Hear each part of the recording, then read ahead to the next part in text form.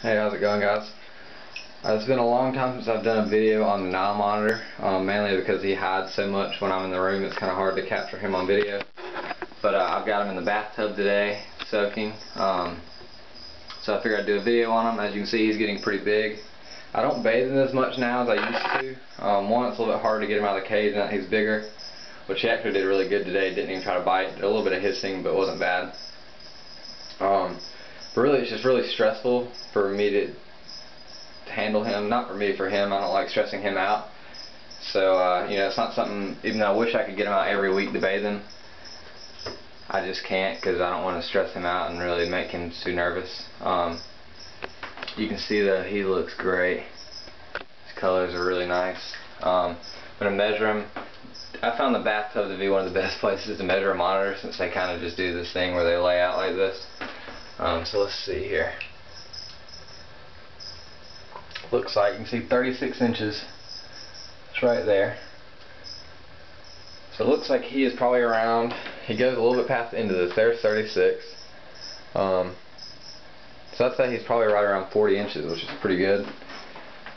And he's finally starting to get a little bit of girth on him. I don't want to mess with him too much while he's in here, but you can see he's got a good bit of yellow on his tail coming through, and it's just getting brighter and brighter as he gets bigger.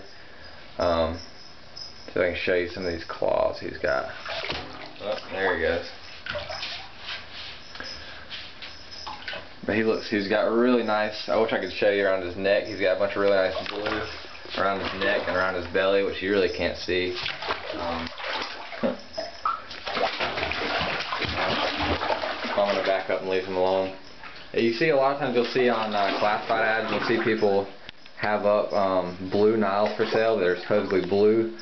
It's really nothing special. Some Niles more than others, and I've seen some that have them bluer than this one, but they just have like a gray or a blue around their neck. You can almost see it there. Doesn't show up very great in the camera. But yeah, if you ever see that, I mean, it's a nice looking Nile, buy it, but really they're going to charge you like $200 extra for something that really isn't all that special. So anyway, I'm going to let him chill in here for a little while without being disturbed. I just figured I would do a video showing you guys, since you guys haven't seen the Nile in a while. So anyways, take it easy. And so you can see the color on that foot. I guess he just shed on that one foot really nicely. So yeah, he looks great. So anyways, like I've said before, please go check out my dude Drum channel. I'll try to put up an annotation if I can, but if not, it's Drummers Anonymous. We got one video up now, and then another video going up in a few days, and some more drummers doing it soon, so please go check that out. And like always, give me a thumbs up, subscribe if you like it, and then you know, leave me some comments and let me know if there's anything specific that you want to see.